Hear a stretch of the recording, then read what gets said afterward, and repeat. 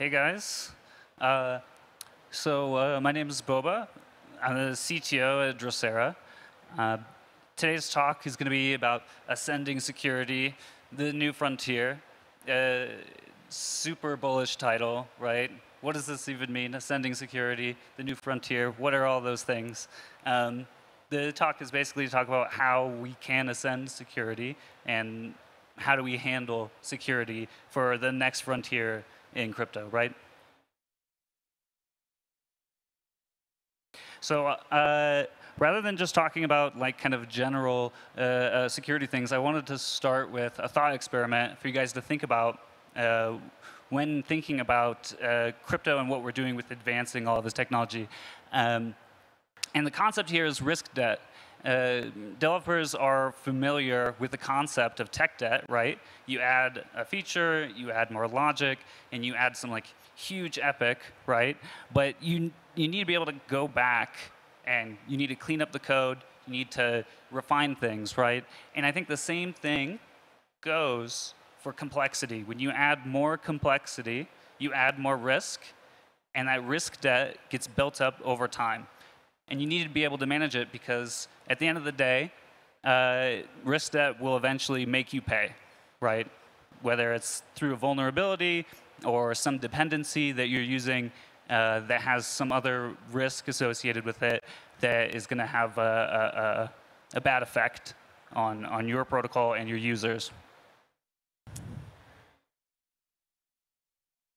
So like I was saying, crypto is quickly evolving, and the pro to that is that evolving is essential for survival, and it's essential for innovation, right? Survival is the thing that I think most protocols care the most about, right? If you can survive a couple cycles, you can continue to grow TVL, grow users, and this is fantastic. But the con is that increasing complexity leads to increased risk.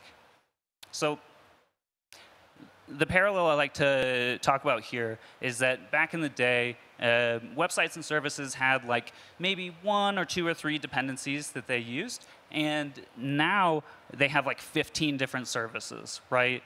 And I think the same thing is going to happen in crypto, where rather than just using one oracle or one bridge, we're going to have protocols that are using like 15 different other protocols and other tokens, and there's risks associated with being connected to all those different protocols, and then those protocols being connected to all these other different protocols, right?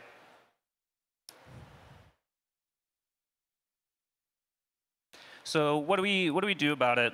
And kind of what I'm proposing here is that we need to evolve our security infrastructure in lockstep with industry, right? We need to continue to add more security infrastructure as we add more complex systems and as risk grows, right? This idea of risk debt. And it's really important that we actually maintain alignment with the ethos of DeFi when we're making the security infrastructure. That's like making decentralized bug bounties, decentralized auditing, right? Just making sure that we're honing in on like this permissionless, transparent, decentralized nature of crypto. And so there's a really big piece to this infrastructure that hasn't really been tackled quite yet, like across from audits, bug bounties, and alerting infrastructure. But I want to get to that.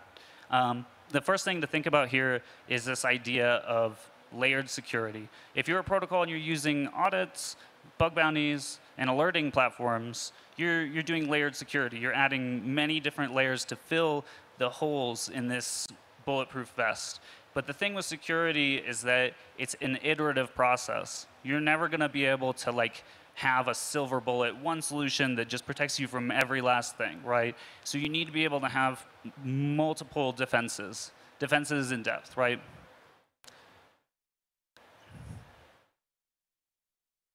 So this is the missing piece, I think, that we really need: incident response infrastructure. Essentially, you can think of this like nodes that are running 24/7, that are doing risk analysis on the ecosystem, on protocols, and they're essentially just emergency systems in place to take some automatic action. Like if a bridge goes down or some lending protocol gets like some insane amount of bad debt, we need systems in place to help protect the users and then protect other people's users that are maybe even using your protocol as a dependency. And then obviously, we can't rely on devs waking up at 3 a.m. To sign a multisig. I'm sure everybody loves to do that, but I don't. So we should try to put things in place to make sure that we don't have to do that anymore, right? That would be fantastic. So this is risk mitigation 101, right? You have some type of backup plan put in place to be able to do something if you're not at your computer, or your team is asleep, or your team is maybe coming to ETHDenver and they're in an airplane, right? Like that would be very important for you to have something in place so when you land, you say, oh my God, thankfully our users are protected, the system is paused, or there's some type of mitigation that was performed by our incident response infrastructure. And so this is like the big question, right? Like, why am I talking about this now? Why hasn't there really been this much of a focus on this stuff? And I think that a big reason is because of industry-wide tech upgrades, right? Advancements in ZK, advancements in restaking. That's like risk zero on the ZK side, EigenLayer restaking, obviously on the restaking side. And obviously with something like restaking, this allows us to build security infrastructure that is Ethereum aligned, right? We're like leveraging Ethereum to be able to like have some type of shared security. And especially on the ZK side of things, what's really important here is the fact that we can do general purpose verifiable compute. Whereas before, it wasn't as possible. We didn't have things like risk zero in place to be able to do some really advanced stuff. So on the restaking side, like how does it fit into all of this? One thing I'd like to think about here is like if you think of staked ETH from a validator perspective, that's like securing Ethereum from the consensus layer, from the execution layer. But you can also think of restaked ETH as securing Ethereum's applications at the application layer. And that's something that is available to us with things like AVSs and just restaking in general. Having slashing allows for us to build rules around these, this node software. And rules that weren't embedded into like your Ethereum clients. We can have like sidecars that are running and making sure that not only are these Ethereum validators caring about Ethereum, but they're actually caring about your application. And if we have a lot of those, then we can see applications in general becoming more secure and Ethereum becoming more secure. And then obviously on the ZK side, what I was saying earlier about general purpose, zero knowledge VMs, like the thing here that's really important is that when it comes to security, it's a always changing landscape. Like there's some new 0 day that's occurring, or there's like some ecosystem-wide event, like a bridge going down.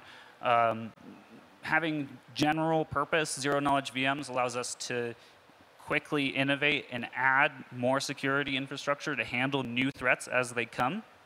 That's something that's like 101 in the Web 2 space. Like we should be doing that in Web 3. There's no doubt about it.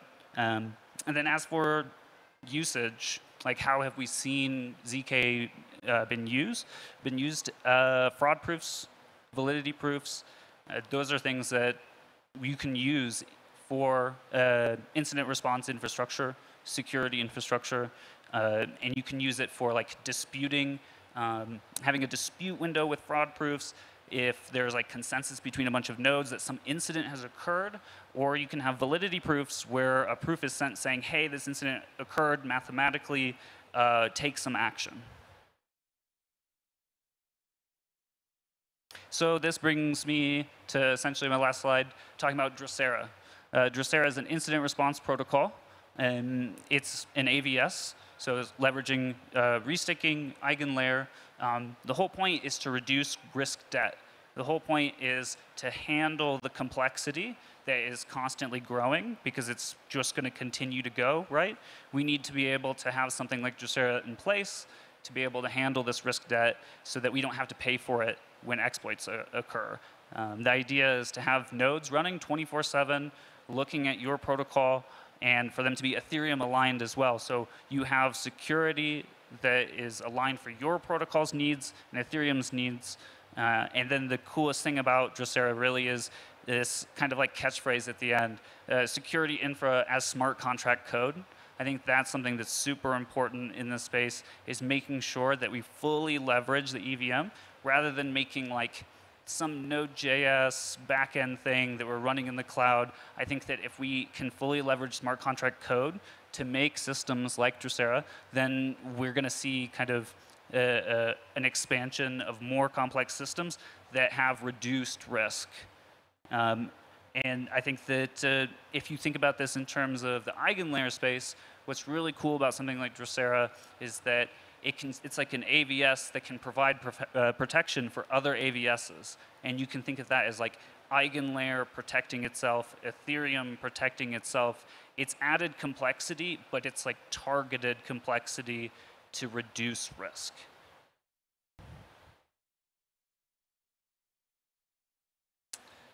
All right, that's the end of the talk, guys. Bullish.